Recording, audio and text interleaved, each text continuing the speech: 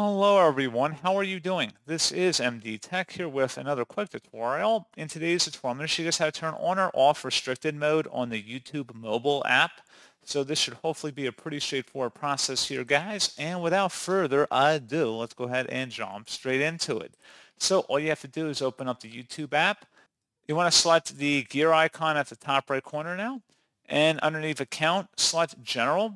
And on the right side, you want to scroll down underneath where it says restricted mode. If you want to turn restricted mode on, toggle it to the right. If you want to disable it, turn it to the left.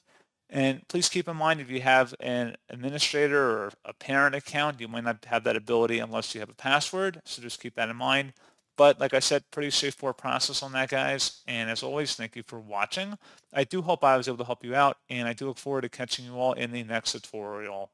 Goodbye.